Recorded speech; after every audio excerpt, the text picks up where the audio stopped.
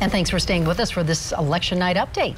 We have team coverage tonight. Jennifer Kovaleski is with Mike Johnston's campaign. Rob Harris is following Kelly Brough tonight. Amy Wattis is with Lisa Calderon's campaign tonight, and Tony Kovaleski in our studio with analysis of the results coming in. Let's first start with Jennifer Kovaleski at Mike Johnston's campaign. Jen? Ann and Jessica, you can feel the energy in the room here at the Maven Hotel. This is where Mike Johnston and his supporters are spending election night. And Mike Johnston is actually in the room right now. He just walked in the last 3 minutes to loud cheers after those early results just came in. And they're really confident with what those numbers show. I talked to his campaign right after those results did come in. And they tell me that they are not going to declare victory at this point. Obviously, it's still very early, but they're feeling very confident with where they are right now. Now, Johnston spent the day outdoor knocking across the city. In the last 10 days, Johnston says he met with voters in all of Denver's 78 neighborhoods. Johnston's a former state senator and Colorado native. He's spent his career in education, working for nonprofits, and in politics. Johnston says homelessness is one of the most important issues facing the city and has plans to tackle it during his first term. We asked Johnston how close he thinks this race could be and if he was worried it could end in a recount. You're stressing me out already. I'm hoping for my mom and my kids' sake that we'll have some answers tonight, but I don't have any way of knowing. I think everything's possible with this many candidates, and certainly could be close, certainly could take days, but we're hoping for clear answers, but no way to know. Again, those early results that have come in have a lot of energy in this room, a lot of confidence behind Johnston's campaign that he will be one of those two in the runoff election as we move forward for the next mayor of Denver. Now, interestingly, I talked to his campaign manager earlier today, and he told me that traditionally they'd be looking for 25% of the vote to guarantee a spot in that runoff. But with 16 candidates running for mayor in Denver, they were looking more for 21 or 22% to really feel confident. And with those early results showing 24%, you can imagine there is a lot of excitement in this room, but there is still a lot of votes to be counted as we move forward tonight. For now, we are live in Denver. I'm Jennifer Kovaleski. That is true, Jen. The night is young. We want to get to Denver 7's Rob Harris. He's live at the watch party now for Kelly Brough. Rob?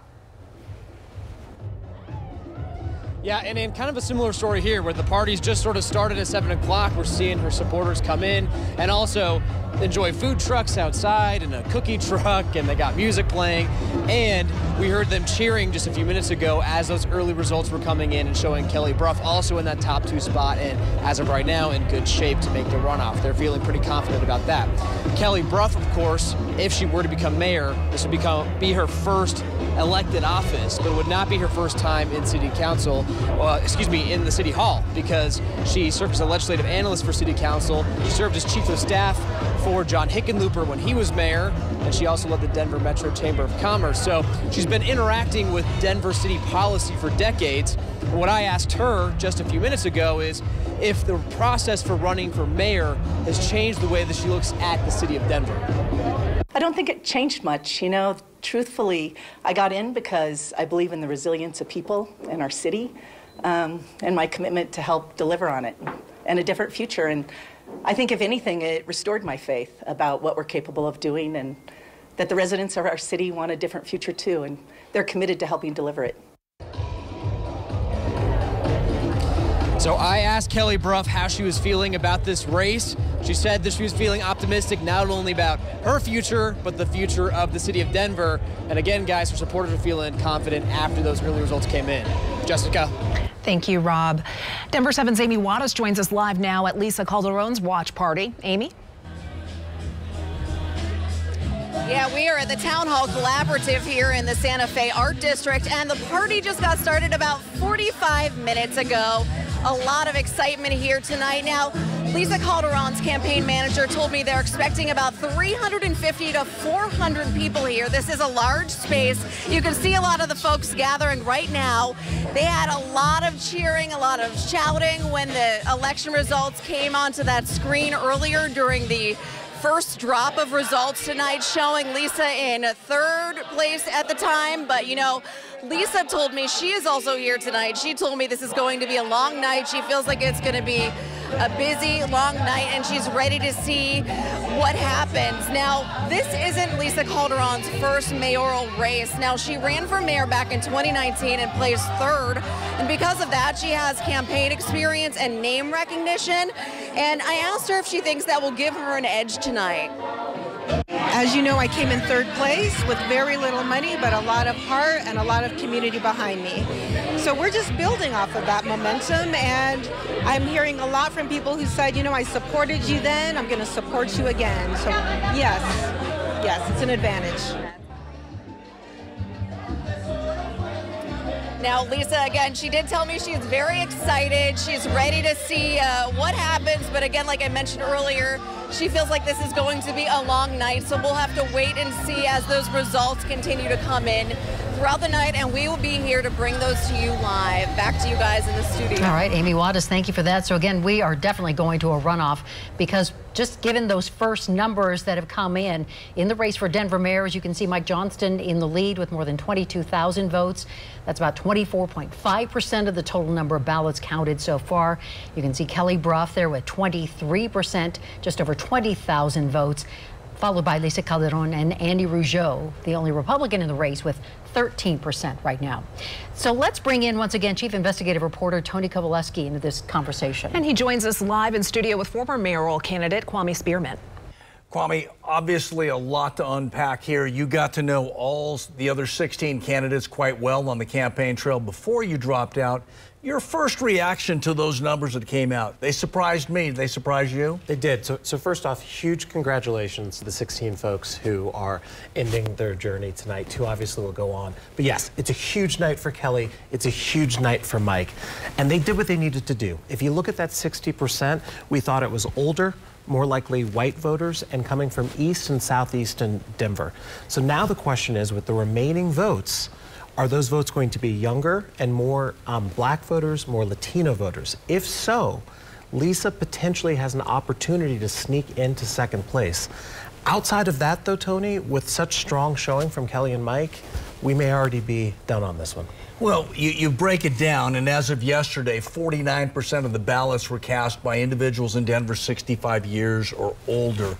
When you look at these numbers, and we had talked maybe there could be a 6-person race up until late in the night. It's not. It's really 2 and maybe 2 others with a challenge.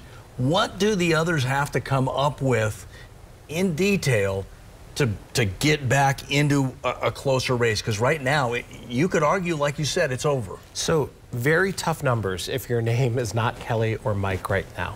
Lisa, for example, is about 7,000 votes shy of getting into second place, right? So she's got to make up that margin with only 60,000 votes to go, which means she needs to have a 4 or 5 to 1 range over every other candidate to start really making those numbers work for her. And then you bring Debbie Ortega, Councilwoman Ortega, into it, who traditionally gets votes late from the Upper West Side.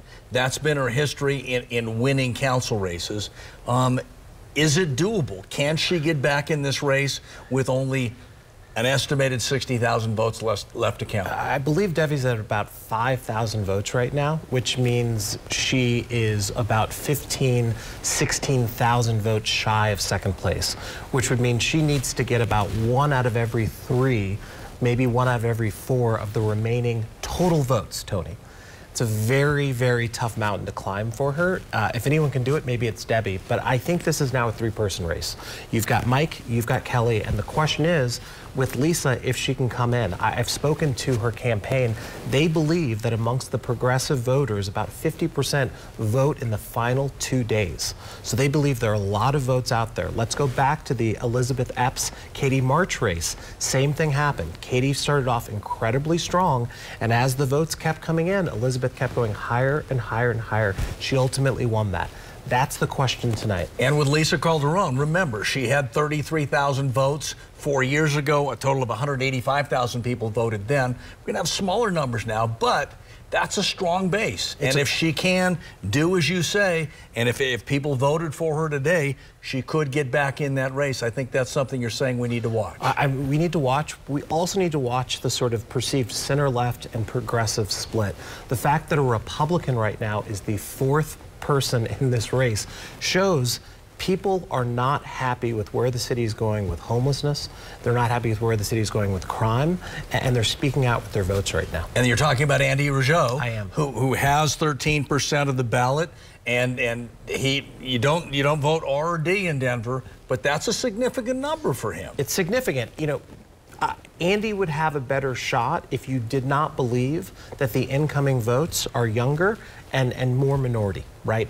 You have to imagine that a lot of Andy's voters probably have already voted. However, he too is in striking distance, but I think it's a three-person race right now. Kwame Spearman, thanks for the insight. We're going to have a lot more all night long. Very fascinating numbers, Ann and Jessica, as we continue to move forward. Lots to keep watching. Well, we've also just learned that Chris Hansen has just conceded. I don't have the numbers in front of me to tell you where he fell on that list, but we know that we have at least one concession tonight already. And we'll hear from him in our next update. That's in about 10 minutes over on Denver 7. So stay with Denver 7 as numbers come in at denver7.com/election-results.